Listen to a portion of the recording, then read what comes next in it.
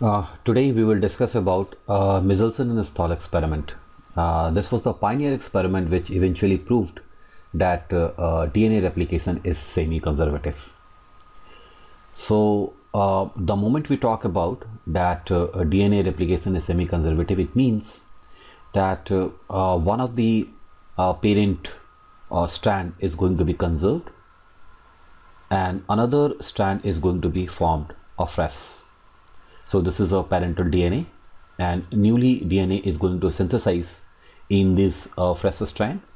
So whatever this new structure is formed, that will be half new and half old. So that's why we call them semi-conservative. So initially there was a lot of hue and cry that what exactly the mode of replications. So different ideas were given like conservative, like semi-conservative, like dispersive. But eventually it was a Meselson and Stahl experiment which convincingly proved that DNA replication is semi-conservative.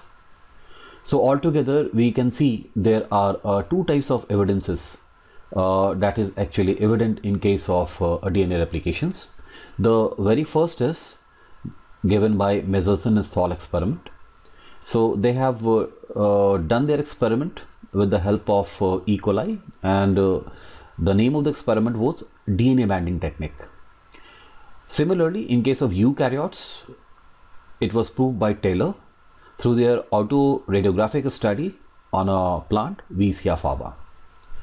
So today we will discuss the Meselson and Stahl experiment. So for this experiment, Meselson and Stahl first of all have grown a bacteria in radioactive medium containing N15 for a relatively longer duration of time. So if the bacteria is growing in N15 medium, it means that its both strand is going to be radioactive, as we can see in this particular diagram. So this red color is signifying that both strands is going to have radioactive N15.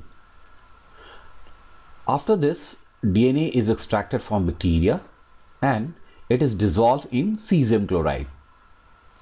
Later, sample are spun and a gradient was obtained. So depending upon their density, a heavy band was obtained. So this entire event was referred to as a generation 0. Later, from the same generation, the bacteria were transferred to the N15 medium and they were allowed to grow only for 20 minutes. So 20 minutes was taken. Why? Because in 20 minutes bacteria completes its life cycle. It means that one complete DNA replication is going to happen within the 20 minutes. So that's why it is allowed to grow only for the 20 minutes. So in 20 minutes, as a result of one replication, what will happen? That one older strand is going to pair with one new strand. So when this sample were subjected to the ultracentrifugation, we got another band. This was the medium one. Why it is medium one? Because here we can see that altogether DNA molecule consists of one heavy, that is N15, and one lighter, that is N14. So that's why we are going to get a medium band.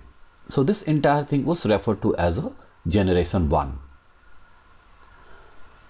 When the same bacteria is going to allow for further growth, say generation 2, then what happened? That the strand will open, and as a result, since the new source is always N14, so the original N14 will remain the same. So as a result, we will get one medium band and one light band, as it is clearly visible over there. So this was actually referred to as a generation 2. So can you guess what is going to happen when the bacteria is going to allow for further growth? Be it, let it be say after 40 minutes, let it be say 60 minutes or 80 minutes and so on. Can you guess? Yes, you are quite right.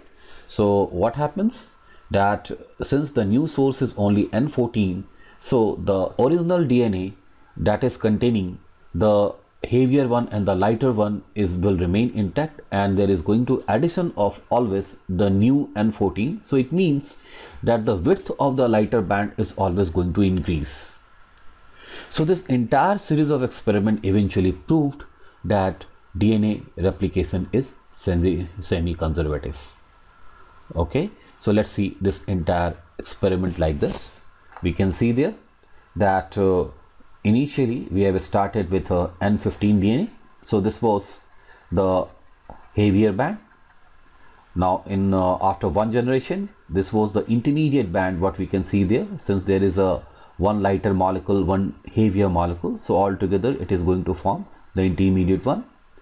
And when it is subjected to generation 2, then what will happen, that we will have one lighter, one intermediate, and when both will open, they will form their exact copy like this. So naturally we are going to have one lighter band and one intermediate band. So this is all about Meselson and Stahl experiment. Now from competitive purpose, there are very set types of questions it is asked. So here is the problem. These are the types of questions.